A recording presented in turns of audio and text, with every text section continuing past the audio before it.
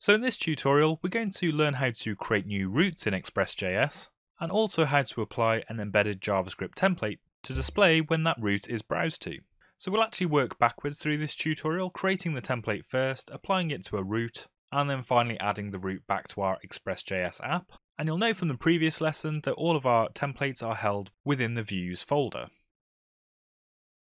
So I've just created a file called hello.ejs, and I'll put some really simple markup into here, which we'll use as our template. So this is the template that we want to display when a user hits a certain URL on our application, and there's one piece of embedded JavaScript which will actually display the contents of a variable called name. So just creating the template in this way won't actually do anything to our existing Express application. We first of all need to define a route that when a user browses to a specific URL, Express actually renders this template. So in the previous lesson, we also learned that the routes folder contains modules that holds lists of routes that we want our Express application to use. So let's go ahead and create a new one of those to use our new template. So inside our new route module, we first of all need to require Express and get a reference to the overall router that Express is using to render content to users. We'll then add our new route that we want to use, and we set this up onto the router variable that we've just defined.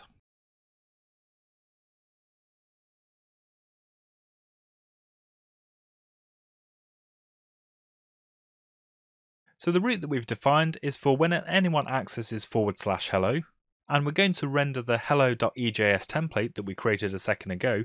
Notice that you don't actually have to put the .ejs file extension into the render function, and then we'll pass in an object where the name is set to James.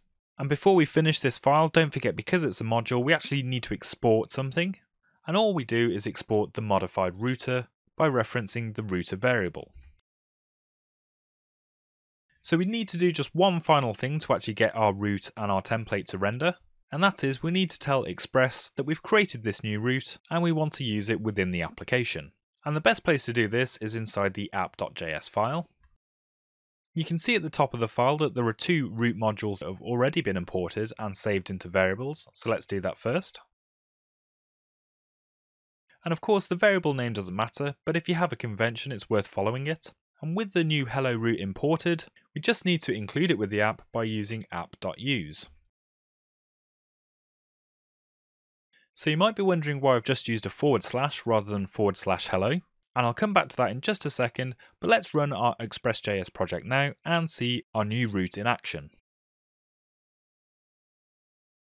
So here we are back in the browser, and we're just browsing to the default route at the moment, but if I put /hello on the end, you'll see not only is the template rendering, but also the data that we passed in the route is being utilised by that embedded JavaScript. So why didn't I have to put /hello in the app.use function here? Well, that's simply because I defined the actual route name itself inside of our hello.js module. I could of course remove that from here, and then back in our app.js file, I can actually use the route name here. And that's actually really useful if you have multiple routes within inside of your routing modules, and it just helps you to namespace them or scope them under one URL. In future lessons, you'll see this in use in a bit more detail, but if you've got a simple project like this, it's really down to your personal preference of where you want to actually define the name of the route. So at the start of the tutorial, I promised we'd look at getting some dynamic data from the actual URL via a get parameter. So let's go back and update our routing module to do that. So inside of our get function, we've also got access to the request object, which is basically the data that's been sent to Express. And on that object, we've actually got access to a property called query. And query contains a list of any get parameters that have been passed in to the route. So in our browser, for example, we might pass in a URL that looks a little bit like this. So inside of our request.query object, we can actually access name and save that into a variable. And so let's pass that into the template instead of the static James that we've provided. And I can shorten that even more with ES6 object shorthand. So let's restart our application and try that out.